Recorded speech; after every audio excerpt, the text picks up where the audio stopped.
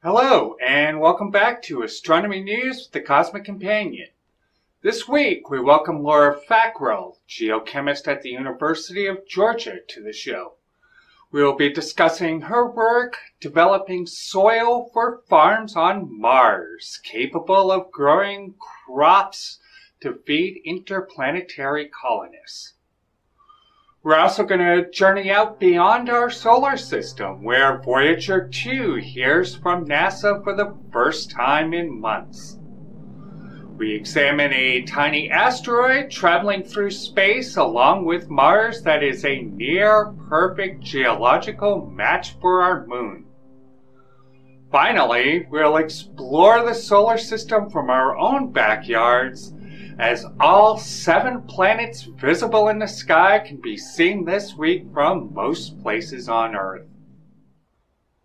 For the first time since March, NASA sent a signal to the Voyager 2 spacecraft racing through space just outside our solar system. Because of its position relative to Earth, Voyager can only receive commands from a single radio telescope in the southern hemisphere. This telescope, called Deep Space Station 43, located just outside Canberra, Australia, recently underwent 8 months of upgrades, preventing NASA from communicating with the robotic explorer. On October 29th, NASA sent commands to the craft which were successfully received, and the 43-year-old Voyager 2 signaled back that it is in fine health. The asteroid 101429 is a Trojan asteroid orbiting along with Mars in its journey around the Sun. A new study shows the chemistry of this body is nearly identical to the Moon. This makes it unlike any of the other Trojan asteroids gravitationally bound to the red planet. Astronomers are uncertain how 101429 came into being, although it may have once been a fragment of our own planetary companion. Amateur astronomers have a rare treat this week, as all 7 planets visible in the sky can be observed over the course of a single night. For early birds, Venus and Mercury are seen in the eastern sky a while before dawn. Venus is exceedingly bright and Mercury is much dimmer, sitting 12 degrees below and 4 degrees to the north or left of its brilliant companion. Meanwhile, Mars shines bright red in the southeastern sky a while after sunset. Using a telescope or binoculars, Uranus can be found 13 degrees above Mars and 20 degrees north or to the left of the red planet. It will appear as a small light blue disk in most telescopes or binoculars. Neptune, dimmer, darker, and harder to find than Uranus, can be found 11 degrees below and 31 degrees south or right of Mars. Finding this planet can present a real challenge for amateur astronomers. One trick when finding objects in the night sky is to hold a fist out at arm's length. This will mark out about 10 degrees. A single index finger held at arm's length covers around 2 degrees side to side. Jupiter and Saturn are hanging in the southwest. Jupiter is far and away the brightest object in this region of the sky, and Saturn shines with a bright yellow hue, just a few degrees above and to the left of the king of the solar system. These planets are all visible with the naked eye other than Uranus and Neptune, which can be seen with binoculars or an amateur telescope. This week on Astronomy News, the Cosmic Companion, we are joined by Laura Fackrell, geochemist at the University of Georgia, discussing her work developing farms for Mars to feed interplanetary colonists.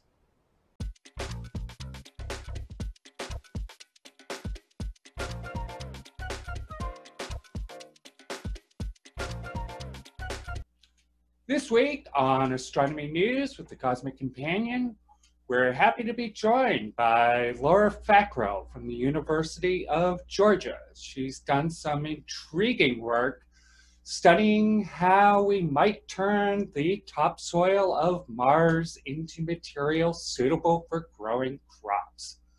Welcome to the show, Laura. Thanks. Thanks, James.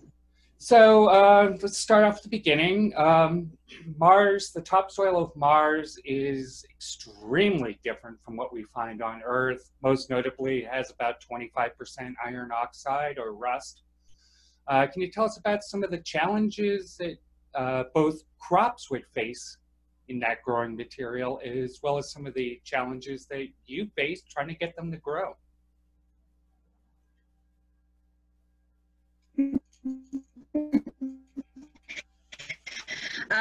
Yeah, so that was part of it.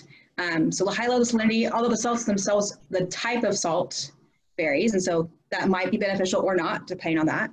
Other things we expected were maybe certain toxins, like some perchlorates, which are a type of salt, but they're toxic as well. So that can be a problem.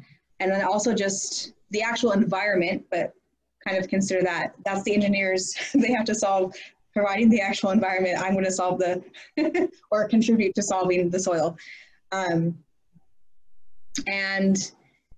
those were the things that I was expecting, were like the basic toxins, the fact that it didn't have very many nutrients, and salts. Some unexpected things that came up as I've grown them have also been, as in our simulants that we've created, that they are mineralogically similar and chemically similar, but they also have this crustiness that I didn't necessarily expect.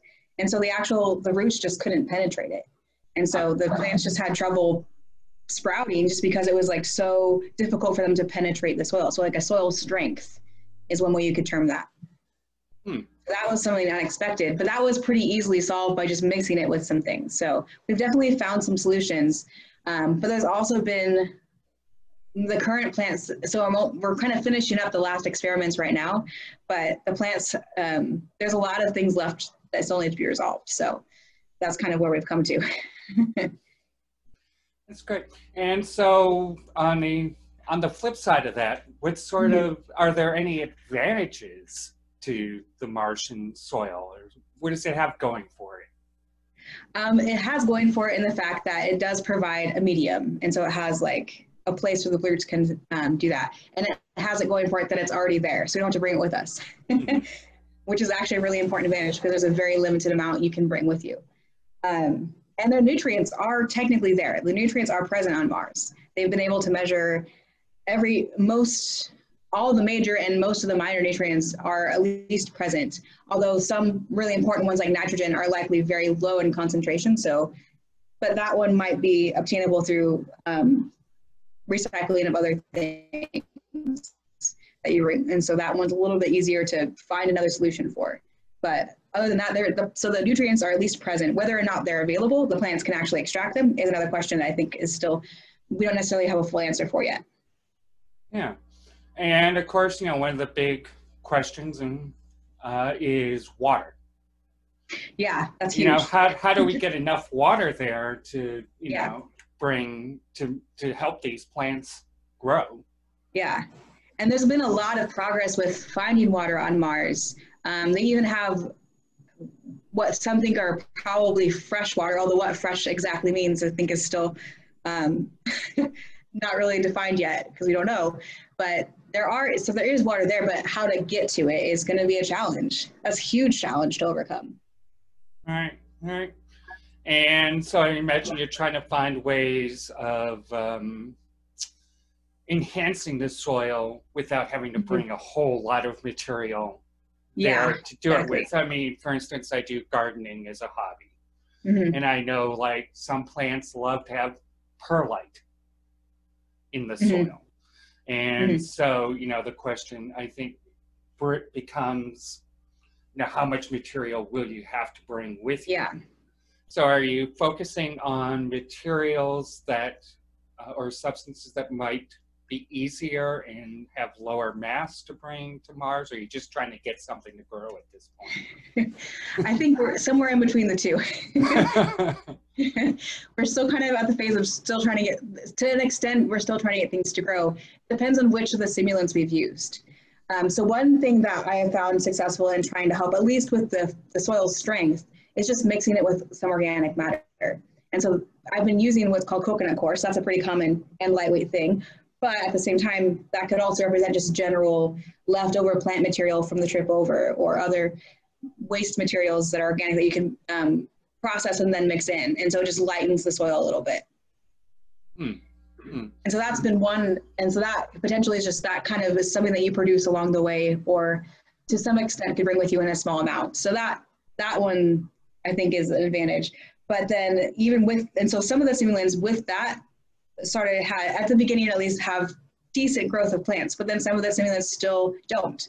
So depending on what materials you use, you have to be careful what you choose on Mars too. So I think we're still kind of at the phase of, can you even get it to grow? But learning a lot in that phase, but also what do we need to bring with us? So yeah. So somewhere between the two. Somewhere between the two. Right. That's great. And so we have a listener question. Okay. Molly would like to know how it is that you developed an artificial Martian soil, and what it is that you use to create this substitute Mars.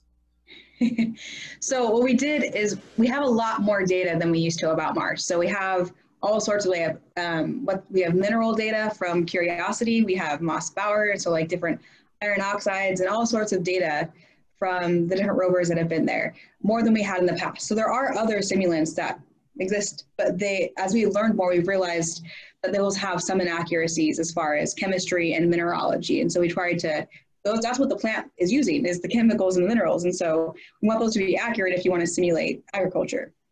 And so we've taken that data and we created recipes of different materials on Mars and included the soil and included a few other materials that you could obtain and mix with the soil as well. And so we made a few different recipes.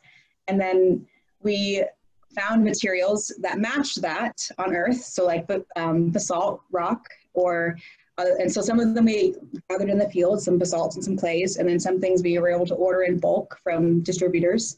And we mixed those according to the recipes and mix with a little bit of some water and salts. And there you get a Mars soil. That's fabulous. And of course, I think most people watching this show have probably seen The Martian. And of course, can imagine, 2 years, 26 months of, eating potatoes. But what sort of crops have you found are most likely to be among those that we first grow on Mars?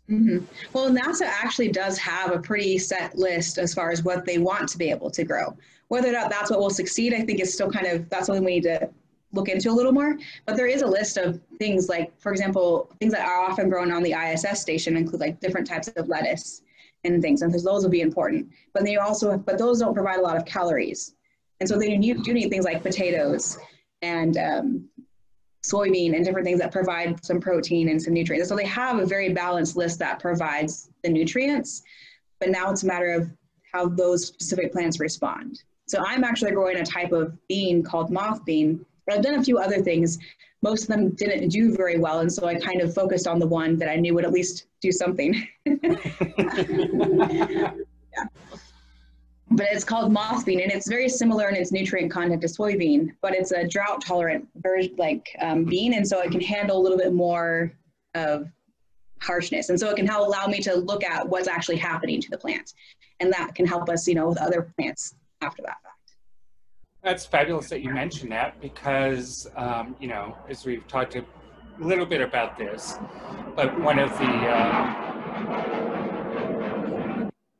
Okay. Trouble with living next door to Air Force Base. So we talked a little bit about water, and we find some water ice just beneath the surface of Mars. There's reason to believe that there may be tiny pockets the size of thimbles of salty water within the crust of Mars, or, you know, a meter or two beneath. But it seems like water is going to be in an extremely short supply. Yes. So are you looking mostly at drought resistant plants? For my part, that's one of the things I considered, because I want something that could handle it a little bit more, could, you know, use a little bit less water and still grow well. So that's part of why I chose the one I did. But I haven't focused specifically on the water yet, although that is a big question that needs to be answered. I was focused more on the soil specifically. Yeah. And so we're trying to design different types of soil for different types of plants. That's part of the idea. So my different mixtures, the different recipes, one of them is just the general soil, but then you have one that has a little bit of clay in it, because that can be beneficial to improving the soil's texture. You also have one that has that represents, one of the mixtures actually represents the kind of soil you'd want to avoid on Mars. They don't do this sample. And it's just more of a case in point, kind of where I was fairly sure of the reaction the plant was going to have, because of the chemistry of that particular soil is very acidic and it has a lot of heavy metals and things. But it was just more of a case in point, where just to kind of really tone that in. This is what you want to avoid. But yeah, and then I have another one that has carbonates in it, which are not as common as we originally thought would be on Mars, but are very important, and is actually very relevant to the next rover, the Perseverance rover that's headed there now. Is headed to a region that has carbonates, and those can help with decreasing acidity. But they have you call liming the soil. So that's a pretty common practice that we do, is lime the soil in earth agriculture, and so that's potentially a material that could be used for that purpose. So I wanted to like use those different materials in that way. That's great. And of course, you know, SpaceX has a goal of sending 1 million people to Mars by the year 2050. As far as the soil is concerned, do you think that part of feeding all those people could happen? By 2050, that seems like a really big leap for where we're at right now, from what I've seen. Some of the early experiments and using some of the older simulants, they were able to grow things fairly successfully, although not completely, but they were able to get some good growth. But some of the more accurate simulants, and mine study is not the only one. There's another study I saw recently that had a similar simulant that also is finding similar things, is that it's not growing as well as those initial experiments may have. And so there's a lot more that we need to answer before we can successfully do agriculture on Mars. And it will probably involve hydroponics and soil. Like, it'll involve a combination of whatever works. So, but I think a more realistic number would be something more like McMurdo Station in Antarctica, where you could support like kind of a rotating group of people around, which I think is around 1,000 at its peak, is what it usually hosts. But having 1 million people on Mars by the year 2050 I don't think it's very realistic. All right. And so, of course, you know, living in Arizona, I have to ask this question. What have you been able to take any lessons or learn anything from Biosphere 2? I actually have looked. I haven't used some of what they have directly, but I have. One of the things that's interesting there is just the closed environment in general. So my growth room is not a completely closed environment, but that will be a big thing, is like how to actually create that completely closed environment. There's a lot of questions there, and how do you recycle those things efficiently. So there's a lot of concerns there. I think I remember one of the experiments I looked at, they actually had problems where they had a fungal infection come into some plants. Right, yeah. That would be a big problem. And so like the microbes that you bring with you, not the unintentional ones, like we have to remember those things and like be prepared for that kind of thing. So I think that's an important question. All right. And speaking of microbes, your paper showed that you used a lot of beneficial microbes. Can you talk about some of those and the advantages they provide? So the plant I'm growing is a legume, and so legumes are well known, like soybean and different plants that have like peanuts, another one. And so those are plants that have a very well known, a long study of a relationship with specific strains of bacteria, rhizobia, and that provides an ability to fix nitrogen from the atmosphere, so they can take advantage of nitrogen in the atmosphere, whereas most plants don't get to do that, and so they have to rely on nitrogen that's already in the soils or in a fertilizer added. And so that's a more commonly known, but there's a ton, especially in the last decade or two, there's been a lot of progress in understanding additional groups of bacteria that just promote growth in plants, and there's different reasons where they do that. And so just trying to take advantage of those, because you're going to bring bacteria with you anyway. And so one of the a really good way of defending plants against harmful bacteria can be beneficial bacteria. Right. In combination, and it can be a way to reduce the amount of fertilizer that you need. Plus, bacteria are really small. They're a lot easier to bring with you than, so it just decreases the weight of what you need to bring with you. Right. I was actually imagining, when I was doing gardening the other day, with this, big bag of bat guano fertilizing the garden, I was thinking, maybe bats don't weigh that much. Yeah. They'll supply plenty of fertilizer. And can you tell us a little bit about your future explorations, where you are in your studies, and what comes next with what you're studying? So I'm actually finishing up pretty soon with my PhD, and so I'm everything but defense, so to speak. So I'm finishing up the last parts and writing out my dissertation. And so the next phase then is just focusing on what research I want to go forward in.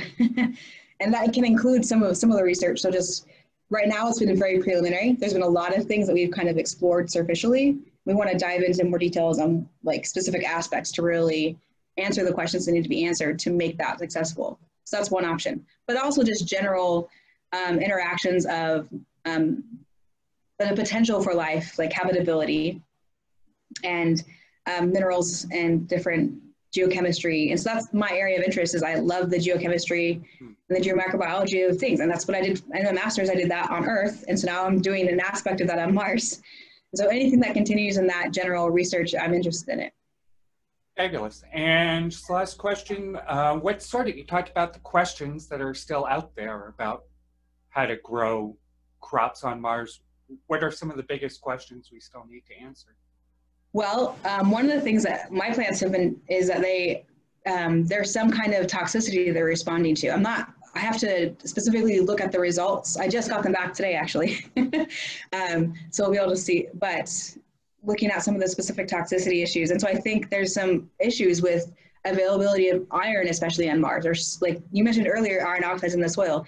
The plants are uptaking quite a bit of iron, the ones that I've seen so far, to the point where maybe it's toxic. And so that could be a big concern. Right. Well, that is great. Well, is much of it is more mobile. So right. I think those questions, that's a big one.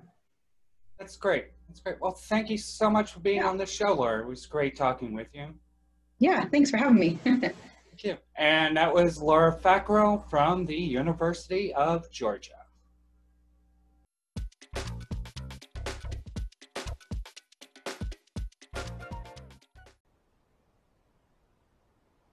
We'll be taking a week off from the show on November 17th, but we will be back November 24th. Make sure to join us then. Visit us each week on Astronomy News with the Cosmic Companion as we bring space and astronomy news together with groundbreaking scientists directly to listeners and viewers around the world. We depend on support from viewers just like you.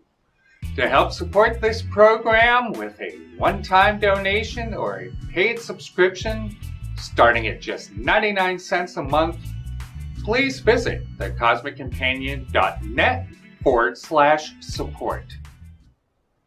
Please stay safe, stay healthy, and keep your wonder alive. If you enjoyed this episode of Astronomy News with the Cosmic Companion, please download and share the episode on YouTube, Facebook video, or on any major podcast provider. For more details on space and astronomy news, please visit thecosmiccompanion.com or thecosmiccompanion.net.